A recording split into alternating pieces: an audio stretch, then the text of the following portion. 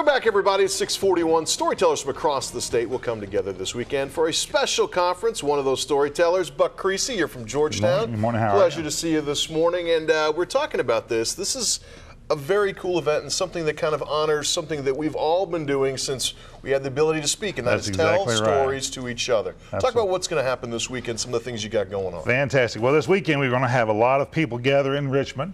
Everything is going to be in, the deaf and hard of hearing can also attend because they have interpreters. We're going to talk about storytelling. People gather from all over the state. Literally over 100 people will be there. Share stories, swap stories, tell stories themselves, and also work on the craft. And this is, as we were talking before the interview here, Kentucky has a rich history, absolutely, a rich oral history, and a lot of great stories to tell, whether they're political stories, whether they're stories from Appalachia, all kinds of stories. We're going to hear some of those, right? Absolutely, absolutely.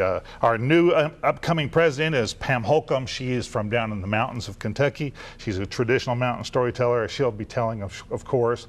And everybody else, Mary Hamilton, who is actually has the equivalent of the Hall of Fame of storytellers with the Circle of Excellence Award, will also be there. Entertaining event. You said you had a 15-second story for me. Absolutely. Give it to me. All right. He was lying on the floor, holding his leg, writhing in pain as she blew the smoke away from the muzzle of the .38 and stuck it back in her purse. At the door, she paused and said, "Next time, give her your own cell phone number."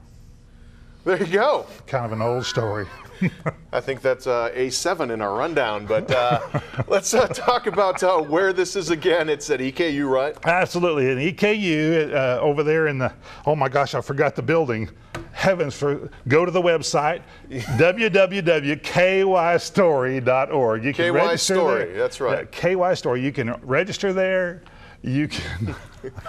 That's okay. That's a story you can tell another day. But KY Story, it's at EKU. You can find it. Just go to EKU's website or kystory.org. And entertaining in both. And stories is extremely expensive, $20. 20. Wow, $20 whole dollars. So hit mom up for some money before you go. But Buck, thank you for coming in. Thank you. And it's a skill that we should have as broadcasters, absolutely, and you definitely have. So once again, kystory.org. And speaking of stories, Mary has one to tell about the weather. It's going to start not so great, but it's going to end pretty nice. She has the details coming up next. Have a good day.